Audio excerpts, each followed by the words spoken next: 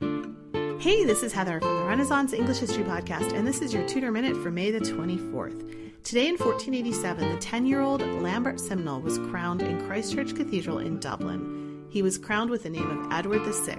This was an attempt to threaten Henry VII's throne, and he was pretending to be the Earl of Warwick, who, as it happens, was actually still alive and locked up in the Tower of London. Henry VII conveniently procured the young and confused Earl, paraded him around so that everyone could see that he was alive and well. Henry was actually fairly lenient on Lambert, giving him the job of spitboy in the royal kitchens. Those who plotted the whole thing, though, would not be so lucky. That's your Tudor Minute for today. Remember, you can dive deeper into life in 16th century England through the Renaissance English History Podcast at englandcast.com.